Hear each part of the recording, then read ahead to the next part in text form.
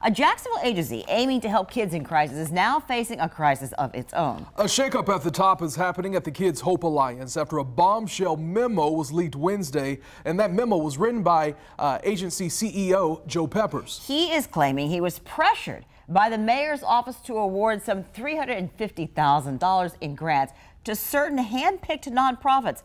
The day after that story appeared, Peppers was placed on administrative leave by the mayor's office. On Your Side's Ann Schindler sat down with reporter Chris Hong with our news partner, the Florida Times-Union, who broke both of those stories.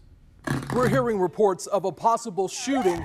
It was a weekend bookended by violence. Get out, get out, get out. A triple shooting at a Rains High School football game, followed 2 days later by a mass shooting at the Jacksonville Landing. One violent crime in our city is one too many.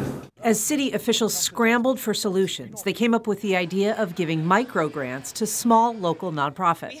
Some 35 agencies could bid for grants capped at $10,000 apiece to be awarded by the Kids Hope Alliance. That was about challenging and disrupting the status quo. But in a leaked memo from last September, the agency's CEO said he felt pressured by the mayor's two highest-ranking officials to give those grants to certain favored nonprofits. What was alleged in the memo seemed like a crime. Chris Hong, the reporter who broke the story, says if true, the allegations would violate city policy and the law. To interfere with a competitive bidding process to steer grants towards a predetermined group of applicants, which is a huge problem if that happened.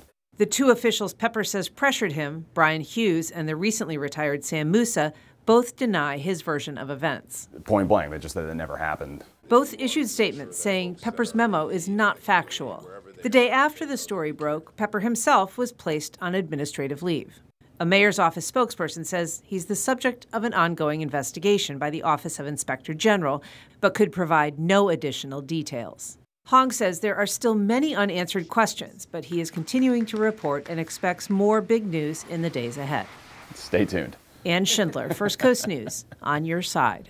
And this story continues to evolve. Yesterday, the Duval County Democratic Party called for an independent investigation into the mayor's office.